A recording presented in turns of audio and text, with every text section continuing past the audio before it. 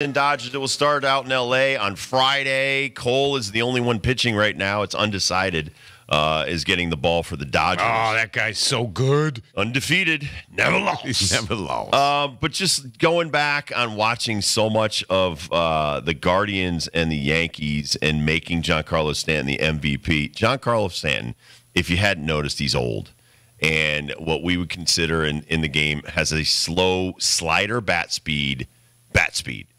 And when you watch guys that throw 100, and that's all, if you listen to anybody that talks analytics or anybody that is on any of these baseball programs, whether it's ESPN or the MLB channel or Fox or TBS, all they do is talk about velo. And yet you see most of these home runs given up to lower, let's just say below the fifth place, 6, 7, 8, 9 hitters. You are going to attack them with fastballs. You are not going to throw off speed stuff. You're certainly not going to, put stuff in the hitting zone when you're ahead in the count. You put it in the ground. You put it outside the plate. But I just don't think a lot of these pitchers today have that thought process that 20, 30 years ago were a guy like Stanton, the only thing he's going to get his bat speed up to is something at 88 miles an hour. Not 98, not 95. Anything you throw above his hands or below his hands, there's no way he's getting the bat head out in time to hit those pitches. That's why he no longer stands with the hip facing forward. The hip is facing right field because his bat speed is so slow. He's cutting out part of his batting stance in order to start his hip early. So if you're in these pitching meetings, which I was privy to for 13 years, You're sitting there going over the lineup. Every game, you're going over the lineup. You're going over all the different scouting reports on these different players. What you should be throwing Gleyber Torres. What you should not be throwing Gleyber Torres. What you should be throwing Giancarlo Stanton. What you shouldn't be throwing Giancarlo Stanton. And to watch this Clase or any of these other guys that are getting beat on their second or third best pitch, shame on the people that either the analytics people that are calling these pitches, the pitching coach, the catcher, the pitcher not being smart enough to understand I'm going to attack him with my number one pitch until he can beat me with my number one pitch. That's what you do in these crunch time games. So when you're sitting at home this winter and you're thinking, how in the world did I give up a home run to Giancarlo Stanton or Edmonds or Will Smith or one of those guys, that's probably what you'll be having nightmares about, is that I went against the scouting report and I got beat by my second or third best pitch. Because to me, I won a world championship because everybody told us we could not beat the Pirates with fastballs. We could not beat the Oakland Athletics with fastballs, two of the best hitting teams of the day back in the 90s. And that's what they were all about.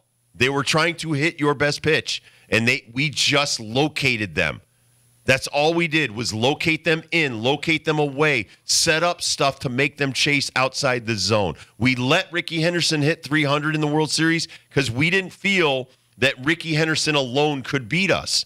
And that's, again, I thought that the Guardians did a great job on Soto and Aaron Judge the first couple times through the lineup, but then the bullpens went for their secondary pitches and got crushed. The Juan Soto home run was an off-speed pitch that he fought until he got to.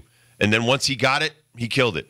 He absolutely killed it. So I think, hitters are smart enough to know if I can survive long enough in an at-bat and I get the mistake pitch I'm looking for, I can beat you. And I just felt like, listen, there was a lot of walks where guys were going against their best stuff.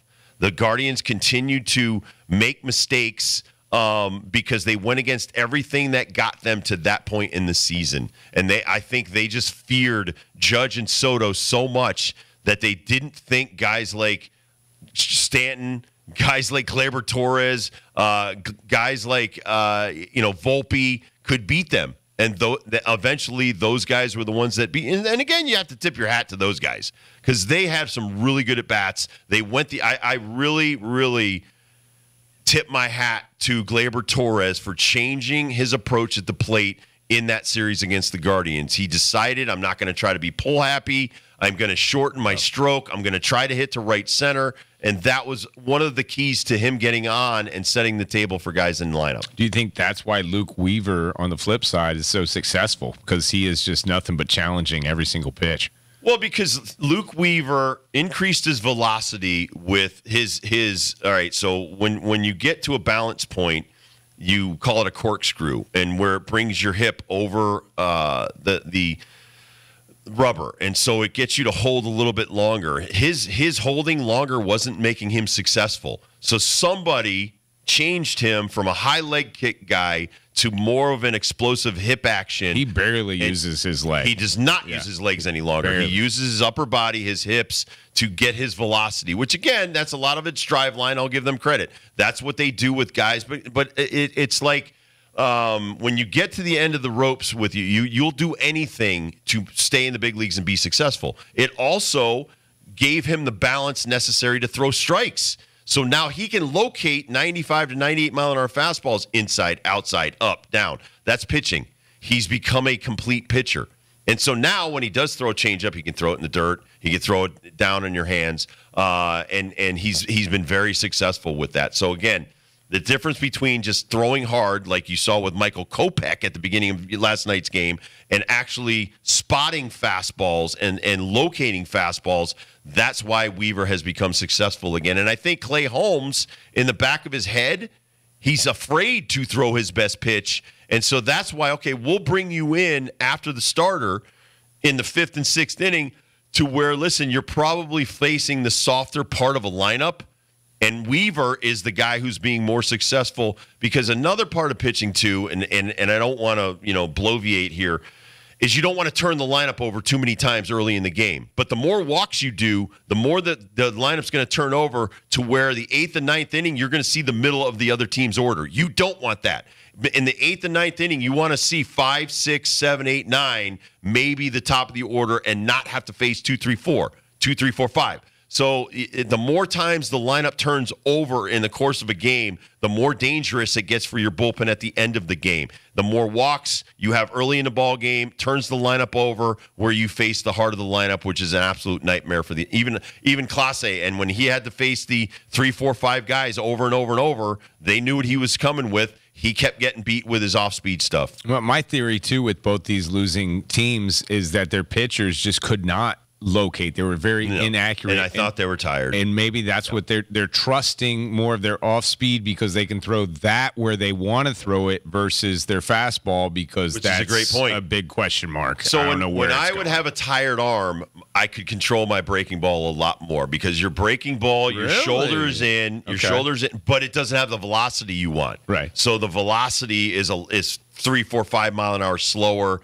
Again, throwing that to Stanton would be a mistake. Right. Like we had certain guys in a batting order were like, let's say Don Slott, Mike LaValliere, guys like that. You're like, guys, don't get beat on your breaking balls with these guys. So the reason why a guy's hitting like 6, 7, 8, 9 in the order, the reason why they're hitting there is their bat speed has slowed down.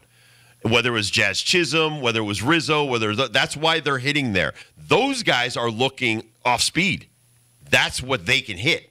Now, Stanton, who's a fastball known hitter, he was crushing and killing off-speed pitches, because 88, 86 was right on his bat speed. And that's where I think the Guardians, they panicked where they should have just stayed with their hard stuff. Plus, they didn't have good command at all. Exactly. They had a ton of walks in this series. And what happens with a walk is, get a guy on base. You got to be quick to the plate. You cut out a lot of your wind up to quick pitch and get to the plate, slide step, whatever you want to call. I'm trying to stay with today's verbiage again. And so now you're losing. And this is why I let guys just steal on me, because I wasn't going to quick pitch you. I was going to stay with my power and my high leg kick, and I'm going to throw 97. Even though my arm was killing me in October of 90, I was throwing 97. At that point, I wasn't throwing 98 to 100. I was throwing like 93 to 97, topping out there. But I only had to throw 15, 20 pitches.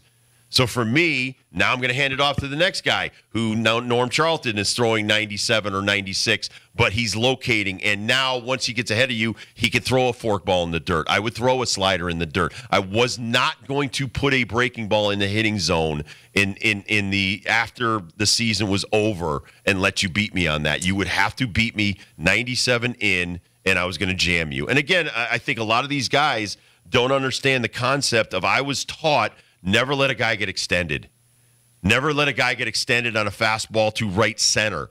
Throw it like elbows in. Throw it right at his elbows and above his hands to try to challenge that guy. It looks great to the hitter, but he can't get extended and it jams him. And a lot of guys are afraid to come inside in 2024. Well, let's talk a little verbiage before we get into this World Series stuff. This is something I'm not going to conform to. I'm just not. I know what a slider is. I know what a curveball is. I know the angle of a sidearm fastball. Right. None of those to me are this new term sweeper. I am so sick of this word. Yeah. Like this word is just, I don't know what that is. Let's just call it a sweeper. And now Jeff Passan, I will single him out because I think he's a jackass. But to call a 12-6 curveball something that like Mike Mussina, myself, a lot of guys, John Smoltz in the Hall of Fame, Nolan Ryan, I could go on and on and on, David Cohn, some of the best in my business when I played, we all threw the same curveball. It's from the same arm slot as your fastball. You're just turning your palm in and you're pulling it down from being on top of it. So the rotation is going down, where if I'm throwing a fastball, it's spinning backwards. There's no difference. It's a 145-year-old game. Just because you're changing the verbiage, it's not a death pitch or a death curve or any of your bull crap that you're throwing out there right now. It's the same stuff, and you're aiming it for the back peak of the plate. These guys aren't doing anything differently than I did 30 years ago. Thing. Stop trying to give them some kind of new credit because you have some kind of Rapsodo machine or some kind of a mechanism that you can actually now tell the rotation of this. The same rotation that puts so many Hall of Famers, Steve Carlton, Sandy Koufax. You're going to tell me a guy today has a better curveball than Sandy Koufax? No freaking way. There's not one guy in the big leagues that throws a better curveball than Sandy Koufax. So if there was ever a death pitch or a death ball, it was Sandy Koufax back in the day. And in his first 5 years, if you look up his statistics, could not command.